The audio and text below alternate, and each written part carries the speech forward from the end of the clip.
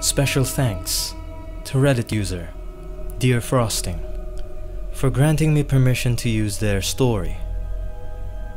And as always, my dear listeners, do enjoy.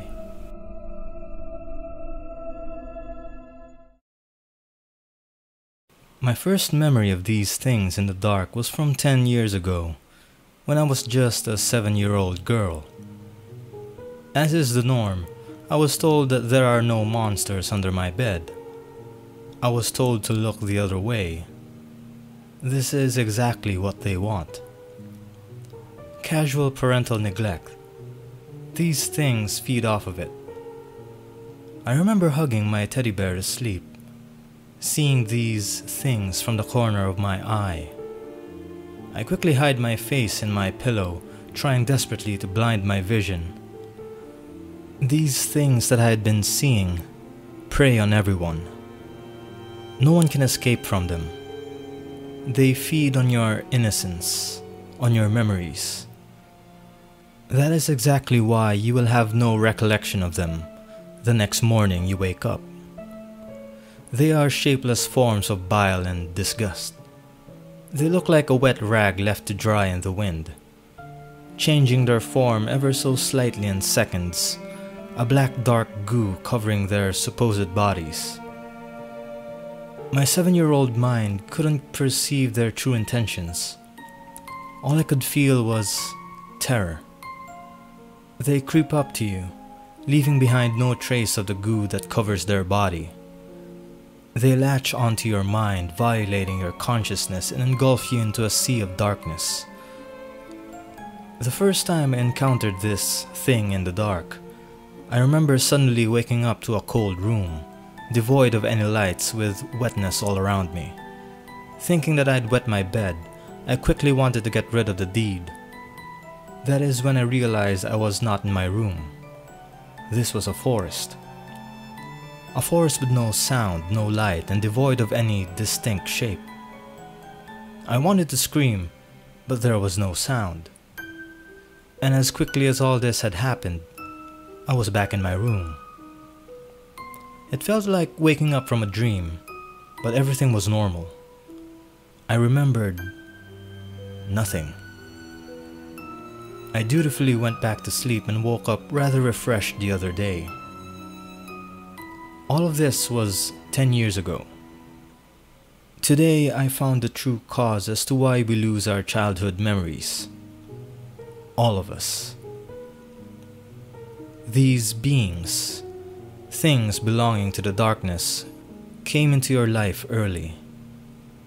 They latch onto your favorite objects, like my teddy, and then prey on your memories. You can see them in broad daylight. No matter your age, you can sense them. Once they latch onto you, they don't leave. Do you remember the last time a pile of clothes felt as if it looked like a person? It was them. They do exist. When you see a dark shadow towering upon your stuff while passing your room, it's them trying to find the next object to latch onto. Did you forget what you were doing when you walked into a room? Maybe you didn't see it, but their lingering presence is stark. They just took your memory. That is their way of toying with you. They huddle in the corner of your room, a dark shadow behind your closet, haunting you forever. You might be wondering about how I got my childhood memories back. Let me tell you, it was by accident. It wasn't meant to be. And now I'm being hunted. Not like it was all these years. I'm specifically being targeted. And I wanted to spread this information I have before it's too late for me. It started on a camping trip. Forests had always allured me. I was an adventurous girl since childhood. Today, on my 18th birthday, I went to a campground near my hometown, famous for its dense forest. They had installed a new zip line across the 2 acres of low flat land that provided a view of a nearby lake. I felt adrenaline build up to extremes before the instructor hooked my harness to the cable cord. He gave me a little push and off I went. That is when the calamity struck. The cord split and I went flying into the trees. It was nearly a 6-story fall. I wasn't meant to survive. It is said that life flashes in front of you when you're about to drown. I guess something similar happened to me. I could see these monsters scurrying out of my eyes. I thought they were my tears, but they were too black. They were rotten, a dark shade of miasma just floating in the air beside me, smiling from corner to corner, smiling on my helplessness, on my imminent death. And that is when I remembered. I experienced my childhood before my eyes. All of those happy memories. My heart leapt into my throat. I was overwhelmed with happiness. I thought, this is it. Funny how a 7-second fall feels like an eternity. Between seeing the monsters and the memories, I couldn't feel the pain.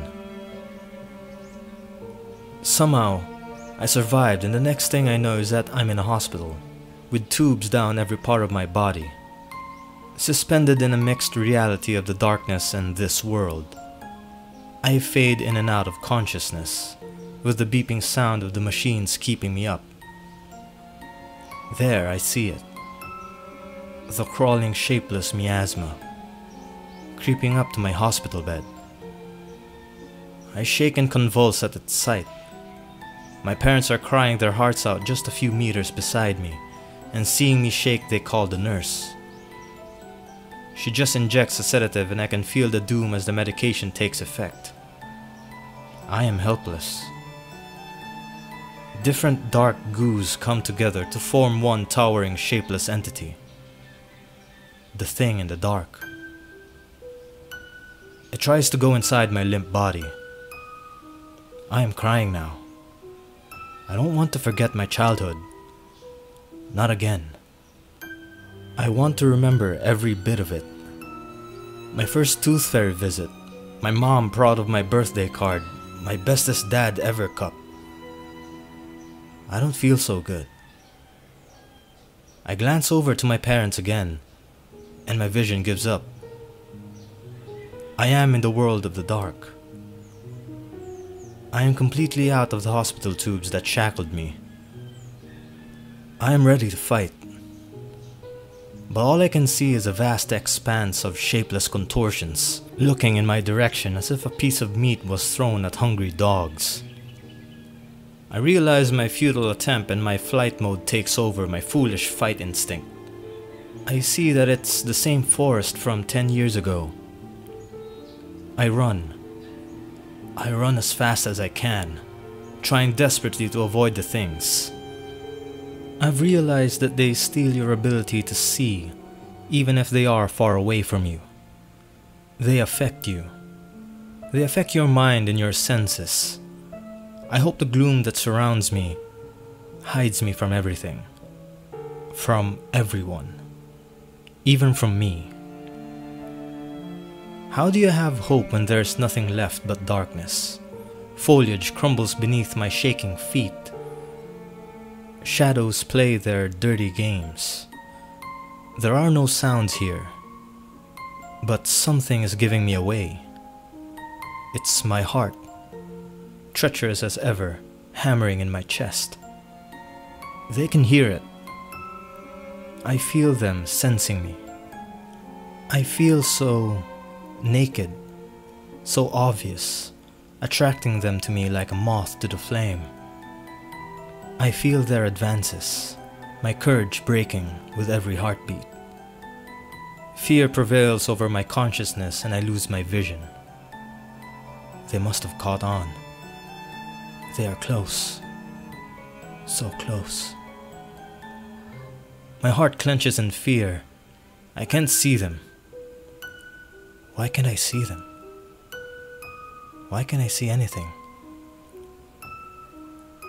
I can sense them inching their way closer and closer. Will I survive?